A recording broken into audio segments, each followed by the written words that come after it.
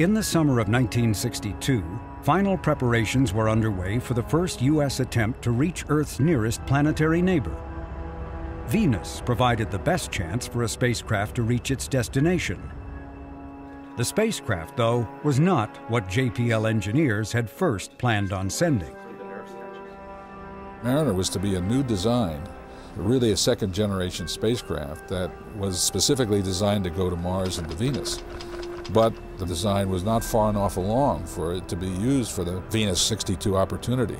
So we actually took a Ranger, we called them Mariner 1 and Mariner 2, the first two Mariner missions to Venus, but they were Ranger spacecraft. Not many people know that. Mariner 1 blasted off the launch pad on July 22, 1962. At first, all went according to plan, as the Atlas rocket accelerated through Mach 1, 2, and 3.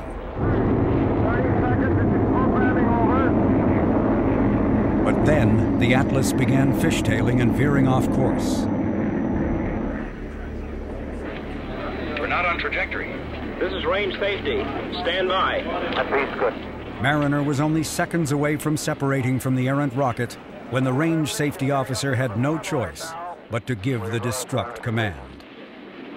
Destruct command. Repeat, destruct command. This will apparently blew up. Analysis showed that the cause of the rocket failure was a software error. A single misplaced symbol of code had resulted in the loss of the first U.S. spacecraft destined for another planet. It was offset a little bit by our knowledge that we had another one to go. You know, maybe we could resurrect things here. And that's because we put all the energies into that. With the software problem corrected, Mariner 2 lifted off and began its 3.5-month journey to Venus. The Earth sensor, when we first turned it on up there and locked on the Earth, it was working fine, but it was working at a much lower level sensitivity than we had designed into it. As we got farther and farther away from Earth, we knew that if that sensitivity stayed like that, we wouldn't be able to stay on locked on the Earth all the way to the planet Venus. As Mariner 2 raced away from Earth, the signal strength continued to lower. If the signal could not be boosted, all communications would soon cease. There would be no science return, only another mission failure. And just a few days before it would have stopped being able to track, the signal strength jumped up to where we designed it. And we were able to do the rest of the mission just fine with that Earth tracker.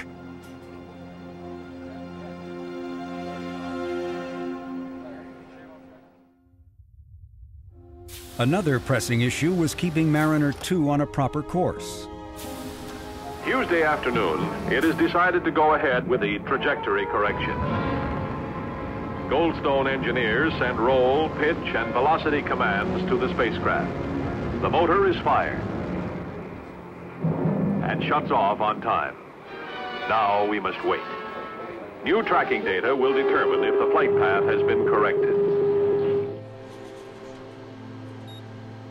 For 100 days, JPLers worked around the clock, steadying what was becoming an ever more troublesome spacecraft. One of the members of the team was a 22-year-old flight controller who was both a pioneer in exploring the planets and venturing into the male-dominated world of engineering. I found myself not only involved in the planning of the operations, but the actual conduct of the operations. And before I knew it, I was 22, and I had been assigned as one of several flight controllers on Mariner 2. I was good at that work. I was good at operations work. I had a shift of my own, usually midnight to 8 in the morning. Women didn't have opportunities like that, and there were some number of people who were pretty sure that they shouldn't. That flight was probably the largest experience in growing up a young woman could have.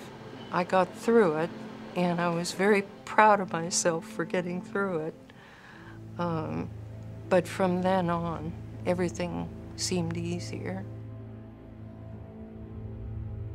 In December, Mariner 2 was closing in fast on Venus, but it was in a precarious state. Portions of the spacecraft were overheating. Several critical telemetry sensors had stopped working altogether. It was taking all the energy the solar panels could produce to keep the spacecraft functioning. On December 14th, Mariner 2 made its closest approach to Venus, flying by at a distance of 20,000 miles.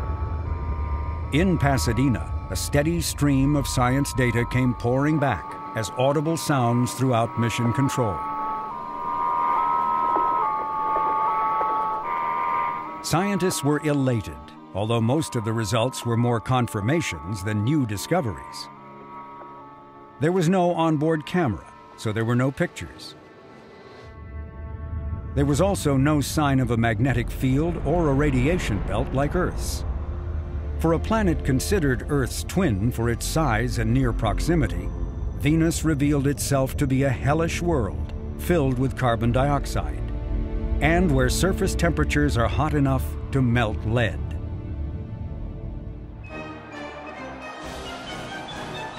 If the science return was modest, the public reaction to the technical achievement was enormous.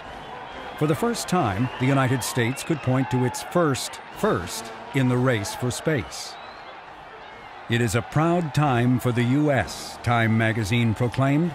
No achievement by a Russian cosmonaut or U.S. astronaut, no experiment made by any of the myriad other satellites that have been shot aloft has taught man nearly so much as the improbable voyage of Mariner 2. William Pickering found himself featured on the cover of Time. Pasadena honored the JPL director by naming him Grand Marshal of the Tournament of Roses Parade.